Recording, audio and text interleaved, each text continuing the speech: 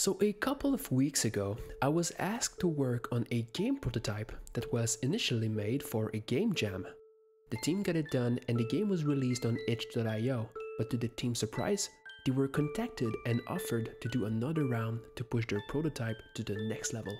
And so, they offered me to work with them and I happily agreed. The prototype, Bonhomme is a survival horror game.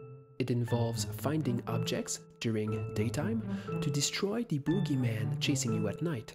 You can push and grab objects, and the player can hide, but for a short time, as the darkness is causing stress to the character, like the madness mechanic in Amnesia. The vision for the second stage of the game is much more ambitious.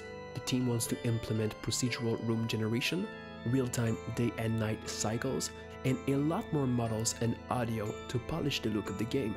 So far, we agreed to aim at a stylized but realistic look for the visuals. Little Nightmares atmosphere and We Happy Few designs came to mind. While the procedural generation is ambitious, we cut it down in complexity by making a house using 4 quadrants. In each quadrant, a type of room will be loaded as a level. Each of those levels will be manually made, but using different variations each time. When the game will launch, a random room will be picked on each quadrant, giving different combinations. While this is not pure procedural generation, it will suffice for our need and abilities. Having decided on each type of room the house will have, we searched for references and started to make a list of each models we would need, textures, and type of materials as well. That kind of spreadsheet is useful to keep track of the project. Also, we are using GitHub with source control enabled in Unreal to work as a team. That way, we can work on the project simultaneously and avoid having a single person merging everything the team has done.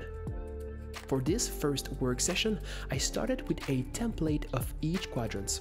Everything is snapped to the grid for easy manipulations. From that template, I created rooms for each quadrant.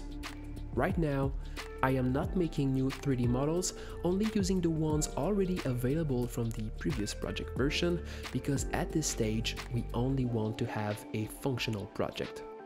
With a few room variations, I added those to the master level. This is the main level that will load these rooms, but because we don't have the procedural feature implemented yet, they are simply loaded as is to get a preview of the final scene.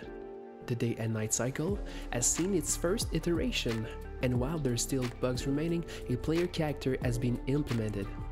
From there, we'll try to fix the player so we can work on gameplay features and try to have a well, not good looking, but at least functional game. So this was the first devlog on Bonhomme. If you like that content, like the video and subscribe to stay tuned for more updates on the game. Peace out.